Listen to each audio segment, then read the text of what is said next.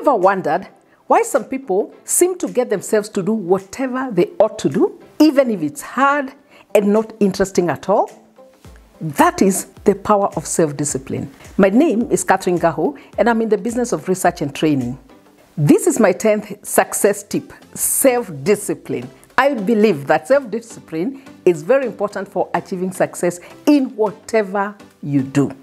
You can watch the other 9 tips in this channel to get the full benefit of the success tip series. It's a complete series from number 1 to this 10th one.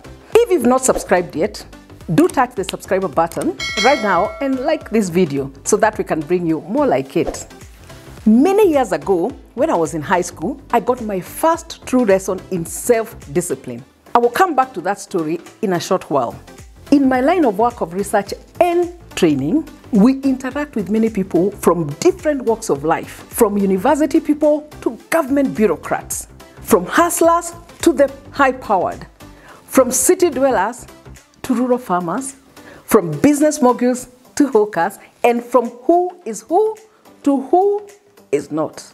It's by interacting with all these kinds of people that I have learned many great lessons on the power of self-discipline. I've come to believe that self-discipline is a key principle of success in life, career, or business. I've seen people who came from nowhere and through self-discipline were able to rise to the top of their fields. I've also seen people who, despite many advantages and opportunities in their life, ended up nowhere. Self-discipline relates to self-control. The power is within us. This is different from discipline as defined in institutional rules. This is personal. Self-discipline is the ability to manage yourself effectively. It's a power to get yourself to do whatever you need to do in order to achieve your goals. And that power is always within us. It's within the self. If you have self-discipline, you can control what you do and what you say. You can ensure that your actions are in line with your long-term objectives. If you have self-discipline, you can get yourself to do the things you know that you ought to do for your own good. The things that you need to do to move your life forward. Whether it's to do your work more diligently, save more money, exercise more frequently, minimize consumption of sugary foods, or even to be more loving to your partner. To be able to get yourself to do these things consistently, it takes self-discipline. Self-discipline enables you to do the things you promise yourself to do, even if they are not appealing, even if they are not easy, and even if they are not interesting or fun to do. It's called self-discipline for a reason. The emphasis is on the self. It relates to self-control and self-management. Research shows that self-discipline plays a major role in the selection of the winners and losers in any given situation. It's a good predictor of success. Now, back to my story. I learned my first big lesson on the power of self-discipline when I was in high school.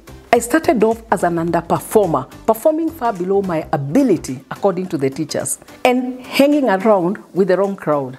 At one time, I was even sent home to get my parents because of breaking school rules. But I still did not get it until much later.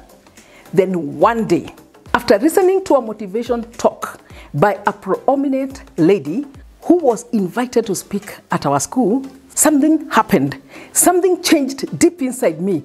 I felt like I had been woken up from my slumber. I got many thoughts running through my mind about the life I wanted to have. Then I changed my mind and decided to raise my standards. I committed to rise up and to work hard to get to the top performers list. It was not easy given where I was coming from. But when I changed my mind and became committed, everything changed. I became a new person.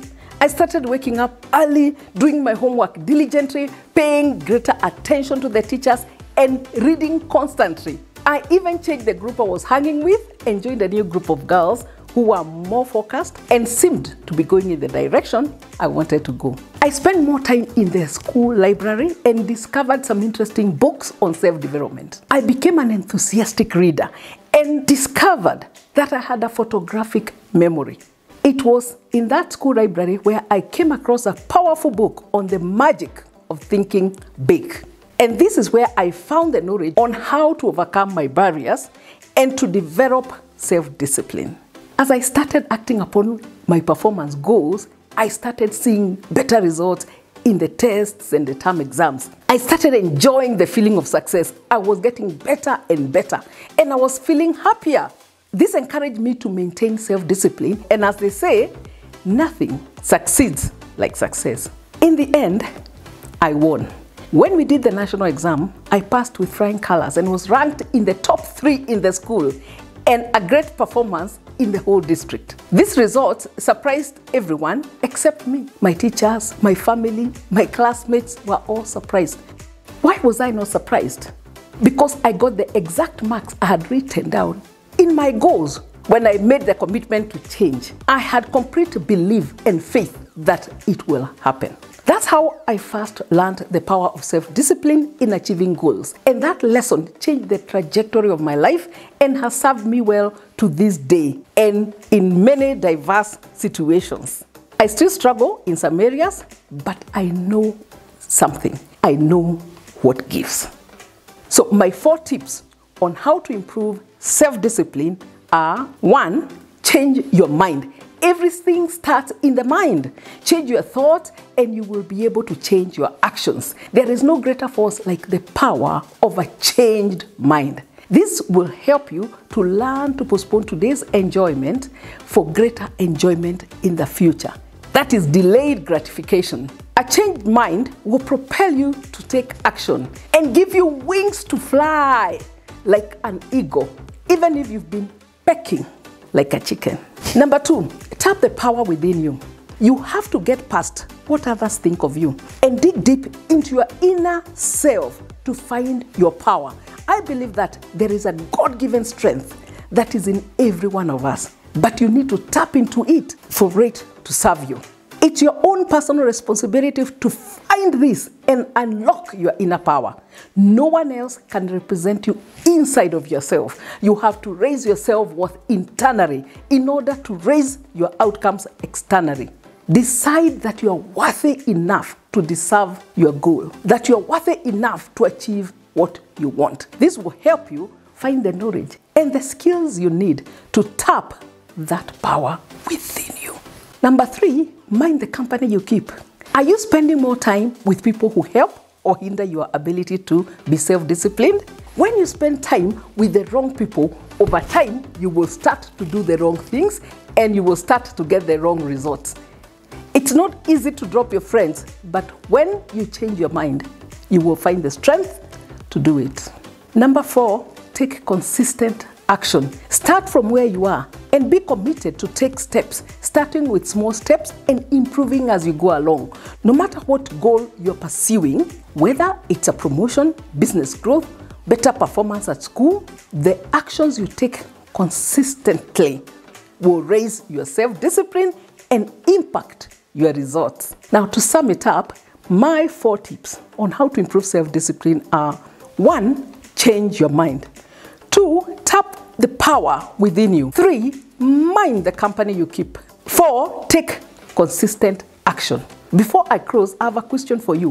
What one action will you take in the next few days to start improving your self-discipline?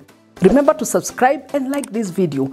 Keep watching. We all need to elevate our mindsets at this time. Thank you and best wishes as you go along to improve your self-discipline.